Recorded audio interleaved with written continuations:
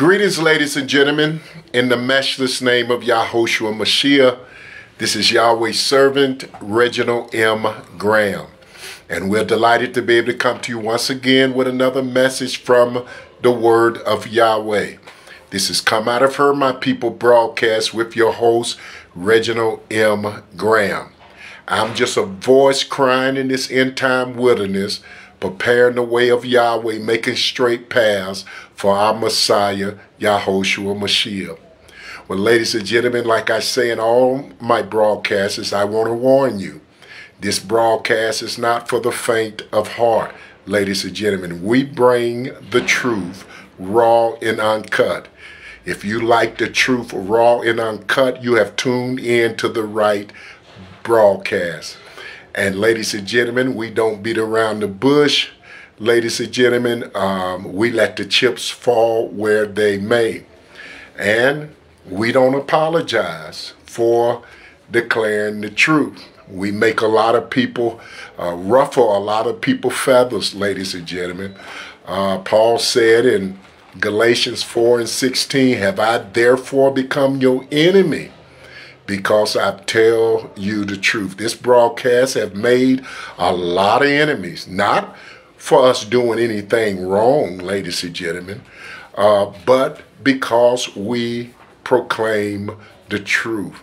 Yahushua told his disciples, the world can't hate you, but the world hates me, because I speak of the evil works that are in the world, ladies and gentlemen. When you cry out against sin, and when you cry out against the wicked actions of mankind in this hour, people will come unglued.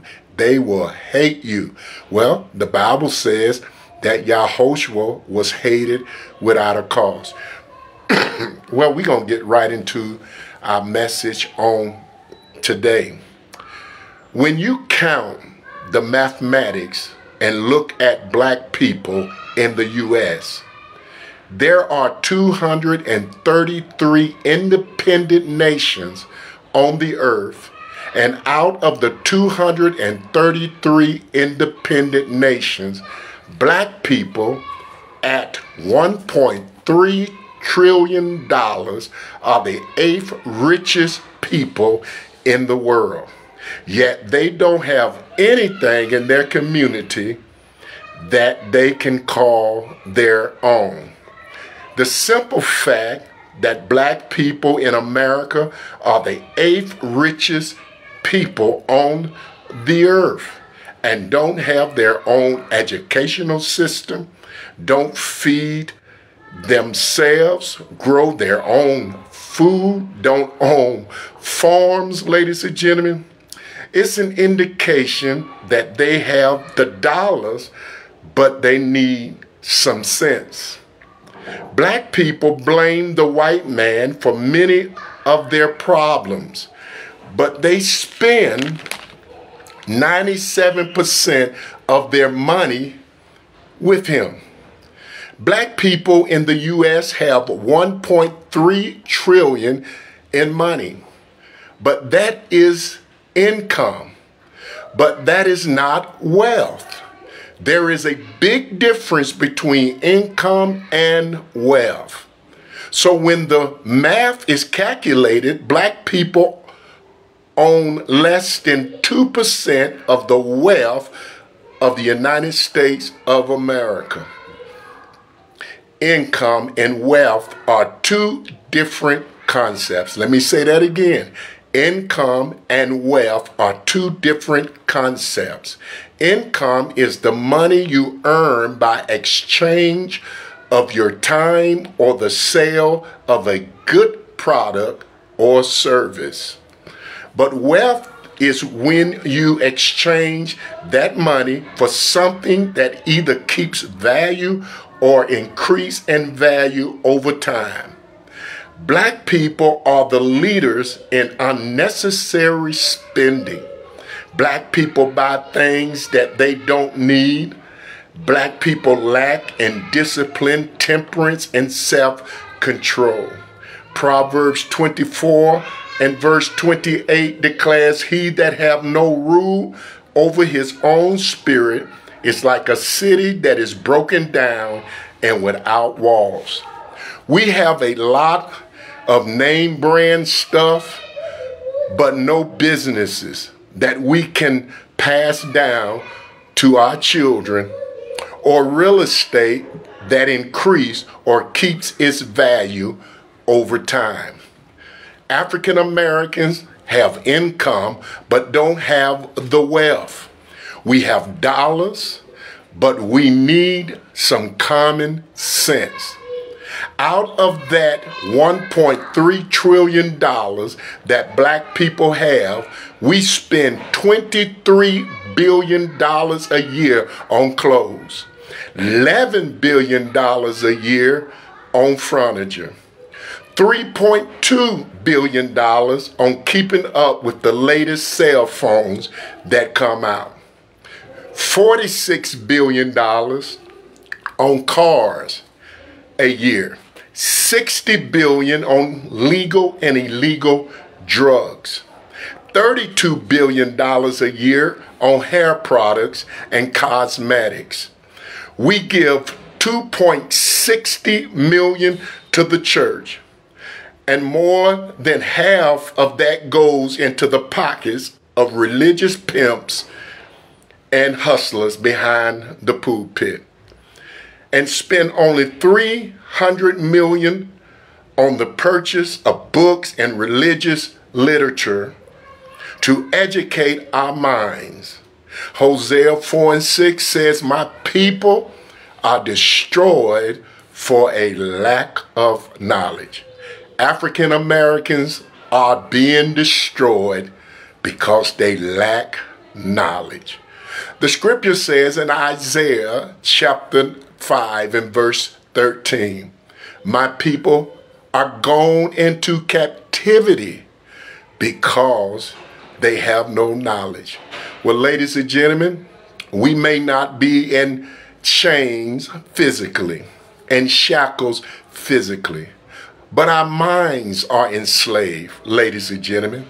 We have no knowledge of Yahweh and no knowledge of his truth. We should be investing in more of building up our mind and building up of our character, integrity, and spirituality. We need the sense that we need to go with those dollars, so that when we marry our wealth with some wisdom and knowledge and understanding, we can actually leave something behind for our children and our children's children that they can call their own. African Americans' brains have been hardwired where we connect happiness to spending. We have to disconnect the wire in our brain from happiness and spending to happiness and saving and investing. Proverbs 13:22 declares, "A good man leaveth an inheritance to his children. Rich people stay rich because they pretend to be poor. And poor people stay poor because they pretend to be rich. People go broke for trying to buy respect. People feel a sense of worth from what they put on the outside of themselves. Our sense of worth don't come from the house we live in, or the car we drive, or the jewelry we put on, or the money we possess, or the job that we work. The real sense of worth comes from being a child of Yahweh and putting wisdom, knowledge, and understanding in our hearts. What profit a man to gain the whole world and lose his soul? What can he give in exchange for his soul? Proverbs chapter 4, verses 7 through 8 declares, wisdom is the principal thing. Therefore get wisdom. And with all thy getting, get understanding. Exalt her, and she shall promote thee. She shall bring thee to honor when thou dost embrace her.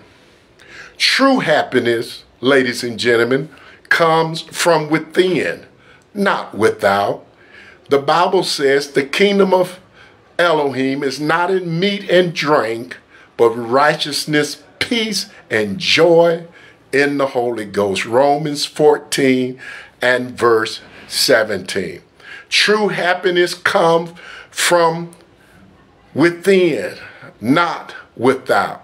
Yahushua said that the kingdom of Elohim shall be within you. In this world only we have hope. In Mashiach will all men most miserable. Yahushua Mashiach in you, the hope of glory. Many people got it all twisted. Unfortunately, black people have outsourced their happiness. We are looking for happiness to come from other people and monetary and material things. The less we have inside of us, the more we think we need outside of us. Did you hear that? The less we have inside of us, the more we think we need outside of us. Paul said, be not drunk with wine where is excess, but be filled with the Holy Spirit, the Holy Ghost, ladies and gentlemen. So the less we have inside of us, the more we think we need outside of us to make us feel happy and make us feel like we are somebody. White people are different from black people. Black people spend everything they make. We are consumers. White people and rich people teach their children is to follow what's called the 10-10-10-70 rule. 10% of your money you should give to a cause you believe in, a charity. 10% of your money you should save. Put in a savings account for yourself. The other 10% you should develop an investment fund to figure out how you can find something to make your money work. Ladies and gentlemen, for you, instead of you working for your money, ladies and gentlemen, you should allow your money to work for you. Glory to Yahweh. The Bible tells us in the book of Deuteronomy, chapter 8, verse 18, it says that Yahweh gives us power to get wealth. Yahweh gives us creativity. We can become creative. And Yahweh will give us the knowledge and understanding, ladies and gentlemen, to be entrepreneurs. Amen. What business to start? Yahweh will give us the knowledge and the understanding to do that, ladies and gentlemen. Glory to Yahweh for the truth. For your money and then the rest of your life should be lived off that 70%, the 10-10-10-70, ladies and gentlemen, rule. This is what rich people and white people teach their children.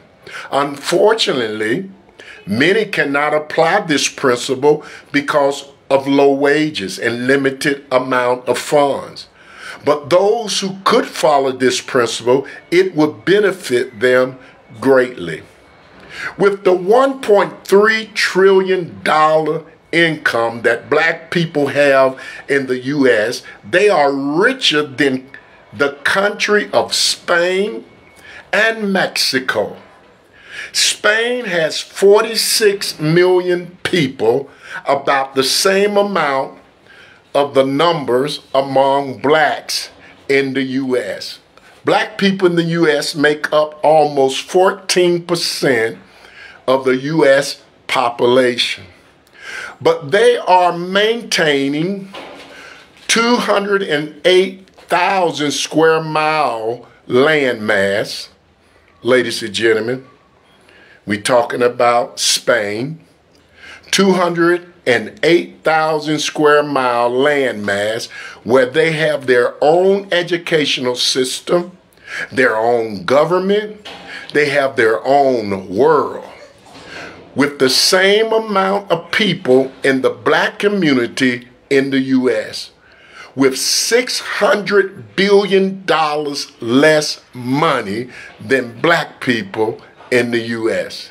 The income of black people in the U.S. is $1.3 trillion.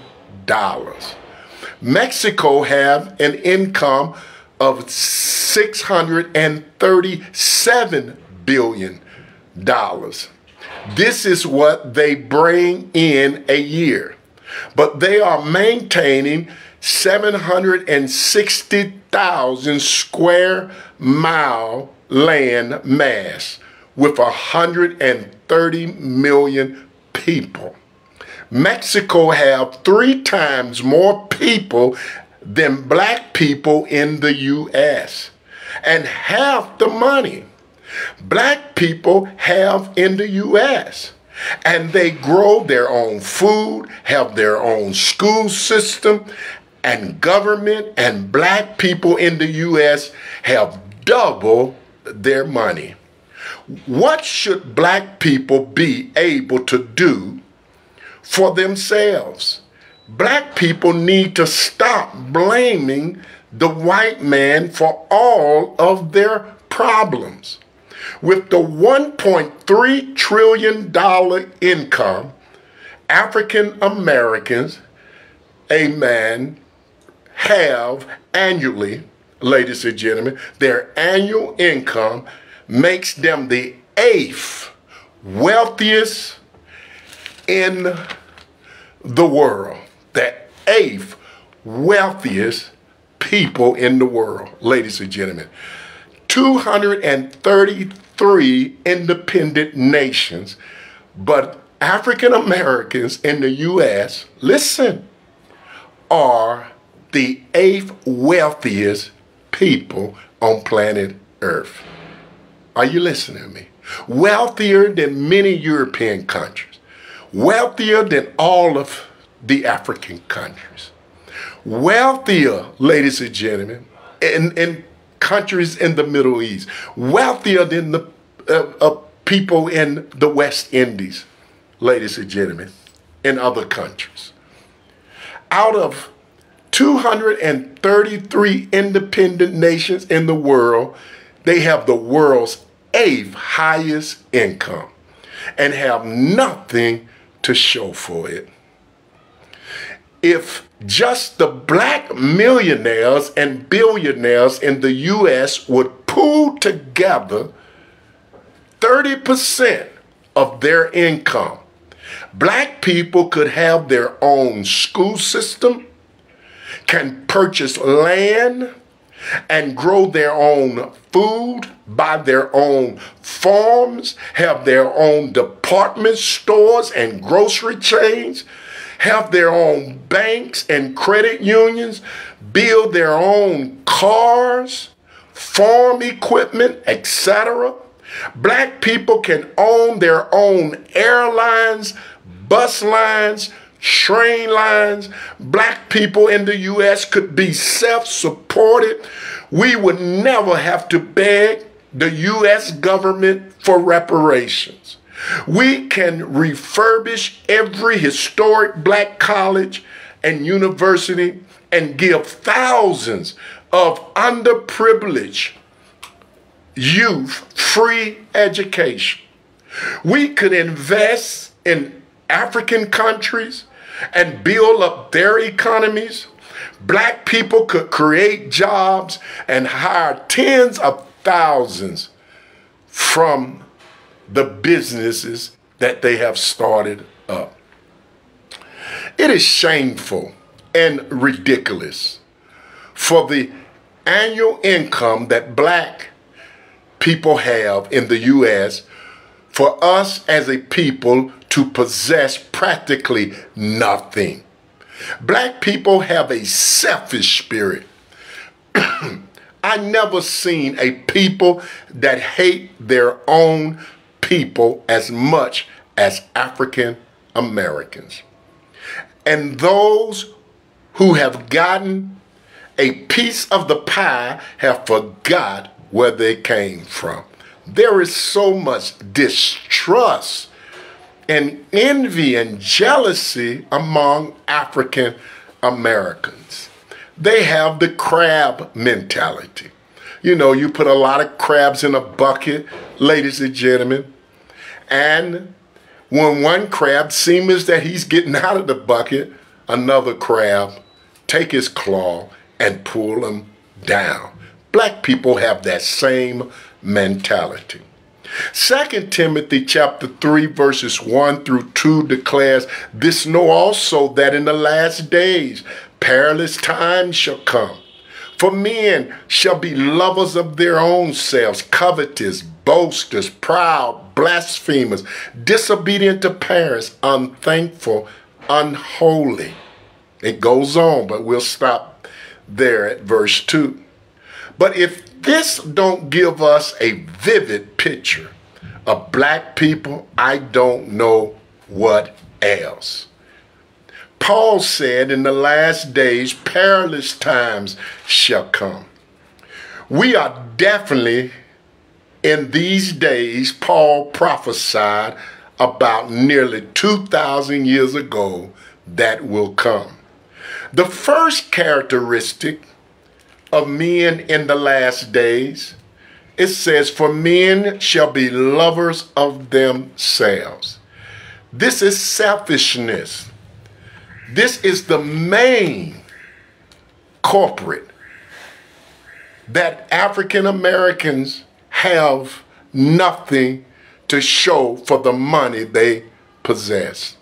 Black people feel like they got theirs and everyone else must get theirs. I got mine. I worked hard to get this, and you got to get your own. I mean, a dog-eat-dog mentality.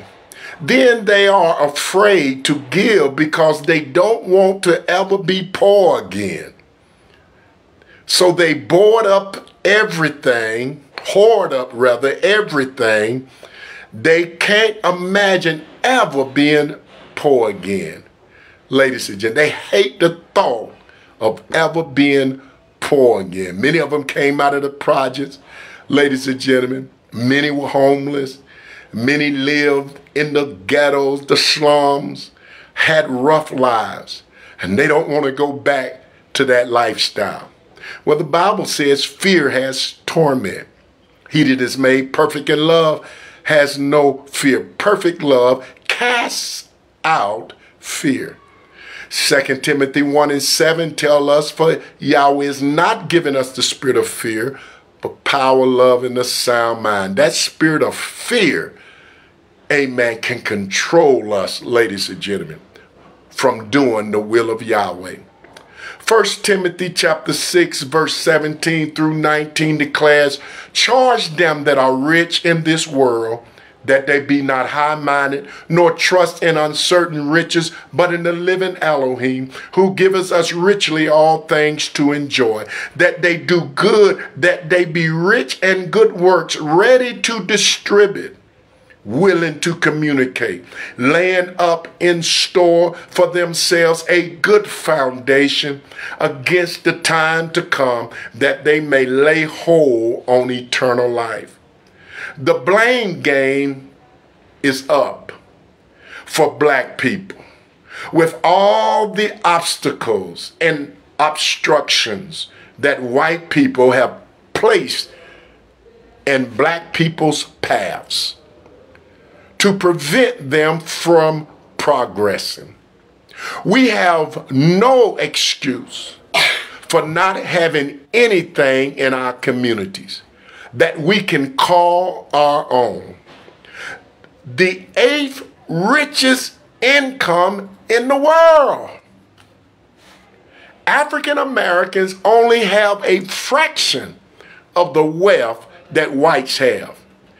At the median, non-retired African Americans had $13,460 in wealth in 2016, or only 9.5% of the median wealth of $142,180 that whites had at the same time.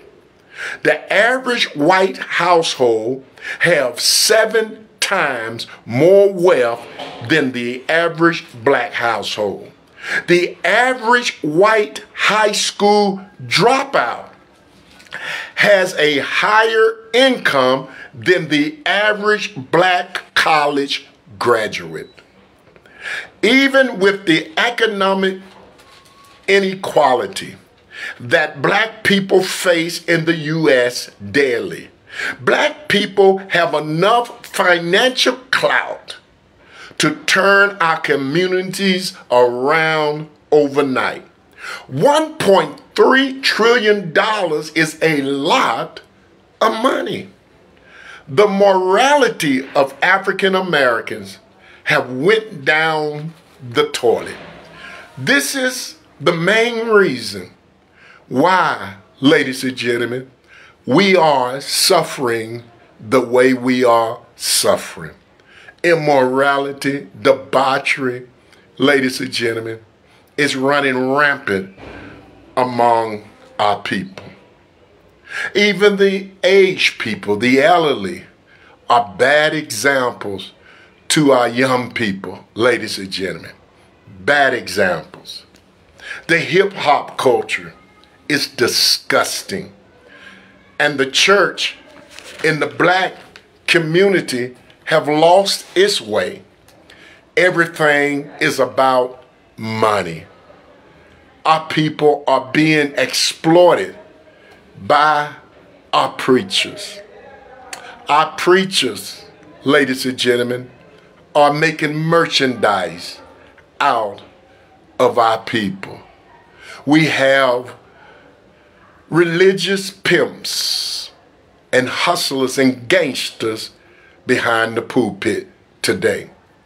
The Bible tells us in 2 Chronicles 7:14, if my people, which are called by my name, will humble themselves and pray and seek my face and turn from their wicked ways, then will I hear from heaven and forgive their sins.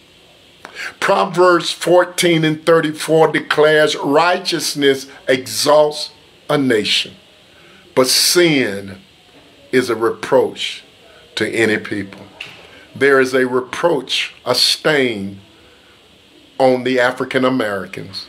There is a reproach on us. All the clout, all the money, $1.3 trillion that they possess.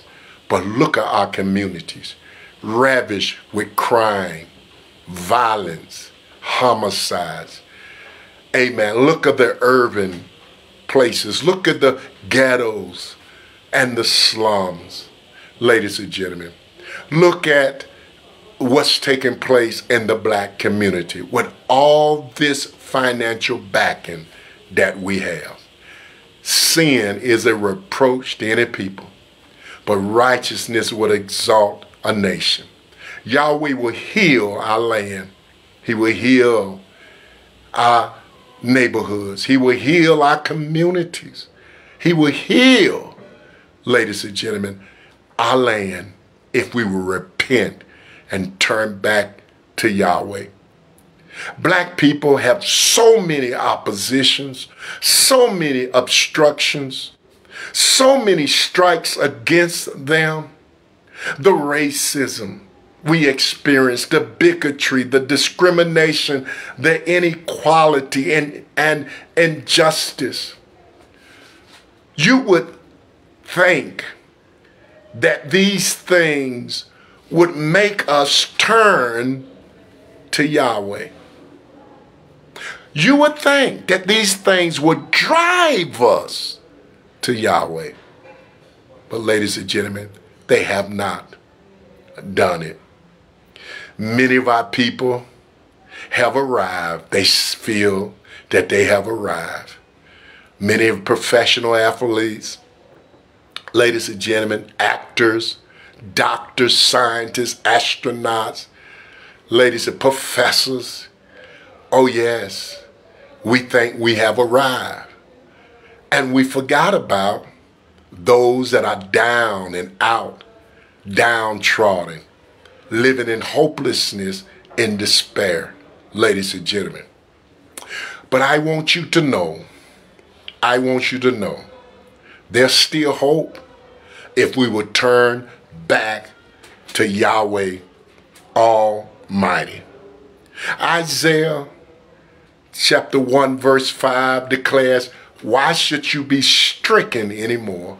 Yahweh told the children of Judah, why would you be stricken anymore? I beat you with many stripes. I chastise you. I've done everything. I brought destruction in your life. Yes. I've stricken you, but you have not returned. And it goes on, it says, you will revolt more and more. Why should ye be stricken anymore? Ye will revolt more and more. The more Yahweh struck them, brought calamities, destructions, ladies and gentlemen, tragedies in their lives. Are you listening to me? The more they revolted, the more, ladies and gentlemen, they revolted against Yahweh. African Americans are experiencing the curses in Deuteronomy 28. Yahweh said if we will hearken unto his word, his law, he said we will be blessed in the city. We'll be blessed when we come out of the city. We'll be blessed in the field. We'll be blessed when we come out of the field. He said he will bless the fruits of our body, even our livestock. He will bless it. He said that when your enemy come in one way, they'll flee before you 7 ways. Glory to Yahweh. And I'll make you the head. Glory to Yahweh. And not the tail. He said, I will make you the head and not the tail. And all these blessings shall come upon you and overtake you. You shall be above only and not beneath. And you shall lend to many nations, if you hearken unto the law and the word of Yahweh. But if you will not hearken, Yahweh said you'll be cursing the city, cursing the field. The fruit of your body be cursed. Your livestock will be cursed. Your enemies will come before you one way. You'll flee before them 7 years. You'll only be beneath and not above if you don't hearken to the voice of Yahweh. And I see our people, and we have turned our backs on Yahweh, walking contrary to Yahweh. And this is the reason why we have this reproach on us. Well, I see my time has got away. This is Yahweh's servant, amen, Reginald M. Graham.